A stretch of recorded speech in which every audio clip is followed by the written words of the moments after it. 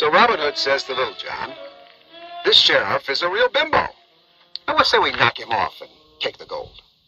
Not for ourselves, but we'll give it to the poor, worthless suckers who got took in the first place. Hey, boss, where do you get that stuff?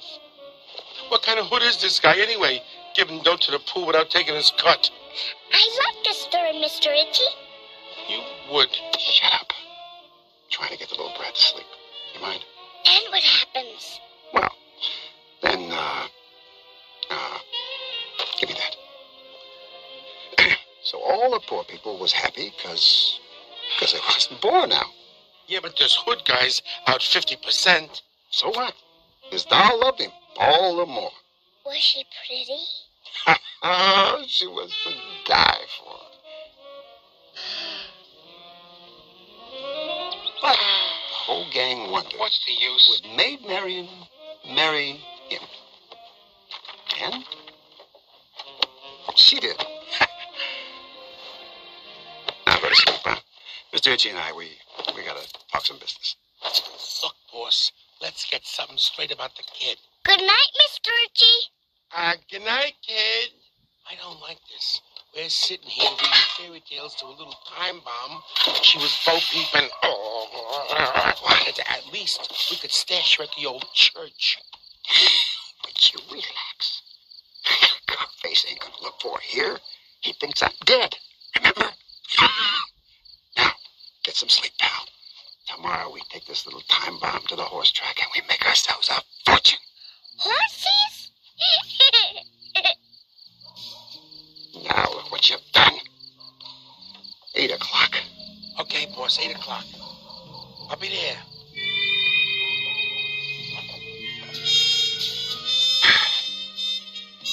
Here. Now go to sleep. Charlie, would you please tuck me in? Please? Yeah. Thank you for rescuing me. Sure. There was nothing, kid.